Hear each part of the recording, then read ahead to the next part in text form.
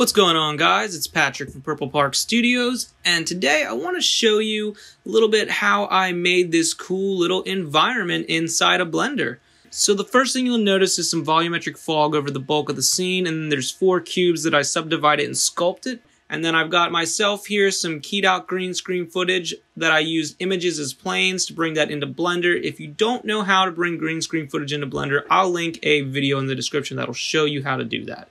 So we go into rendered mode here, and as you can see, I've got an HDRI for my lighting, and the emphasis is on the sky. I think that's a really cool sky right there with the sun in the background. It just adds some cinematic atmosphere, a good feeling to the overall scene. And then in the background, you can see here, I've got 2 photos of some mountains. They're just subtly in the background, so in the final shot, you can't see the whole mountain, but I thought having the tip of those trees and the tip of the mountains there really added something in the final shot. And as you can see here, I've got some ivy hanging from these cliff ledges. These are just basically image textures or ivy where the background's been keyed out, so I'm using those as images as planes.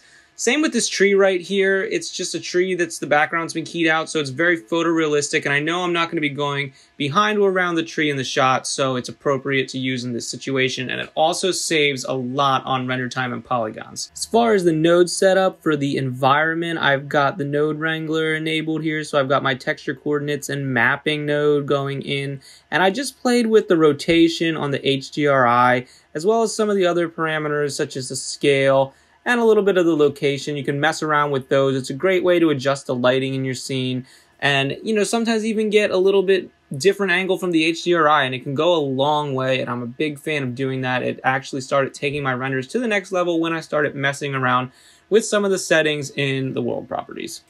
So guys, thanks for watching. I hope you found this video helpful. If you did, don't forget to hit that subscribe button, and I'll see you in the next video. Thanks.